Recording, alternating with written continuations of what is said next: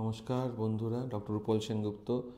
প্রত্যেকবারের মতো এবারেও chronic kidney disease এবং কিডনি রোগ ওভারঅল সম্বন্ধে বিভিন্ন টপিক যেমন ডিসক্রাইব করি, আমরা আলোচনা করি। আজকের আমরা একটু ফসফরাস নিয়ে আলোচনা করব। প্রায়ই ডাক্তারবাবুর কাছে আপনারা শুনতে পান যে ফসফরাসটা বেড়ে গেছে। কম হয় না, সাধারণত ক্রনিক কিডনি ডিজিজে ফসফরাসের এক্সেস হয়। তো এই ফসফরাসটা কী? ফসফরাসটা আমাদের শরীরের একটা ভীষণ ভীষণ ইম্পর্ট্যান্ট মিনারেল। ফসফরাস না থাকলে শরীরের মধ্যে, কোষের মধ্যে বিপাক ক্রিয়া, মেটাবলিজম যেটা হয়, সেটা অ্যাবসলিউটলি বন্ধ হয়ে যায়। ফসফরাস কন্টেইনিং মলিকিউলগুলোই আমাদের ডিএনএকে তৈরি করে রেখেছে।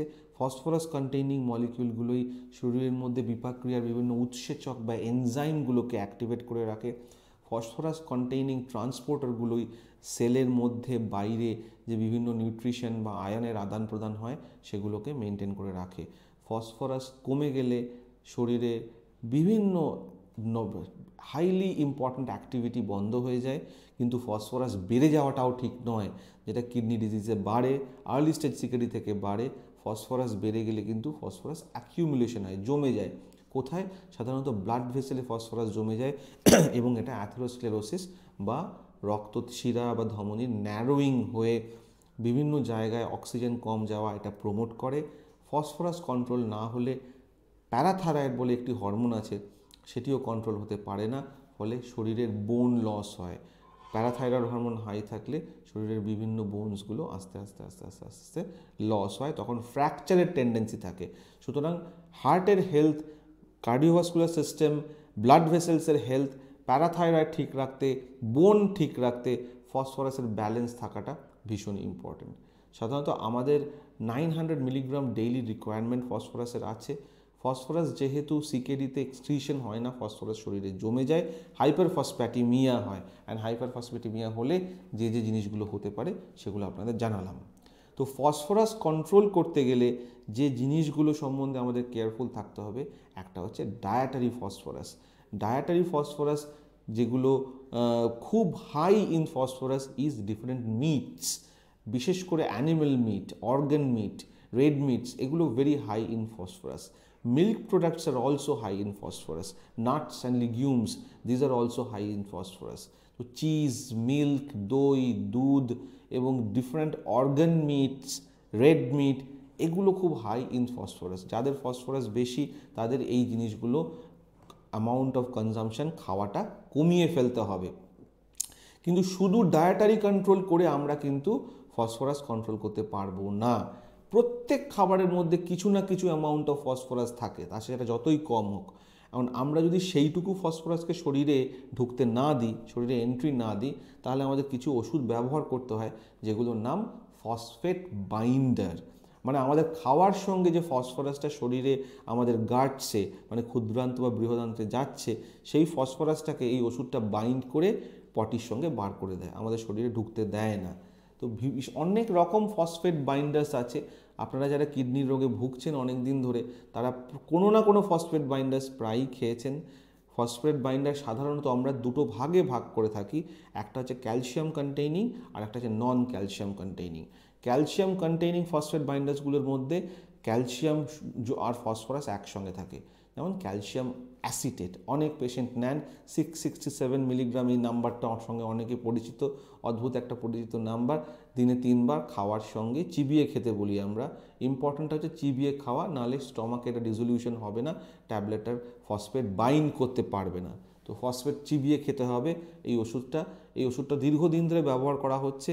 অসুবিধা হচ্ছে ট্যাবলেটের সাইজ খুব বেশি, একবারে গিলে খাওয়ার চেষ্টা করবেন না, চিবিয়ে খাবেন। চিবিয়ে খেতে টেস্ট খুব খারাপ লাগলে গুঁড়ো করে নিয়ে খাওয়ার সঙ্গে ভাত বা রুটি বা ডালের সঙ্গে মিশিয়ে খেয়ে নেবেন।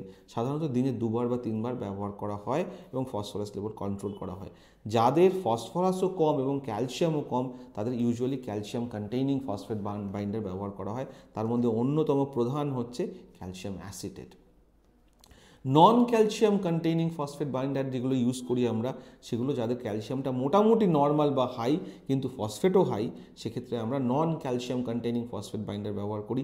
এর মধ্যে সবথেকে বেশি ইউজ হয় হচ্ছে সেভেলামার কার্বনেট। সেভেলামার কার্বনেট অনেকগুলো নামে পাওয়া যায়, খুব কমন, আপনারা অনেকেই খেয়েছেন 400 মিলিগ্রাম দিনে 2 বার বা 3 বার করে, কন্ট্রোল না হলে 800 মিলিগ্রাম দিনে 2 বার বা 3 বার করে ইউজুয়ালি খাওয়ার সঙ্গে আমরা ব্যবহার করতে বলি।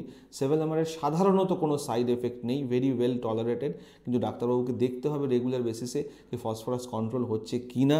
ফসফরাস যদি একটা লেভেলে নেমে যায় তাহলে ওষুধটাকেও আস্তে আস্তে কমিয়ে কমিয়ে বন্ধ করা।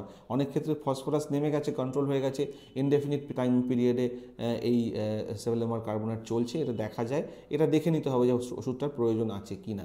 ল্যান্থানাম কার্বনেট বলে একটি ওষুধ আগে ইউজ করা হতো, এখন খুব কম ইউজ করা হয়।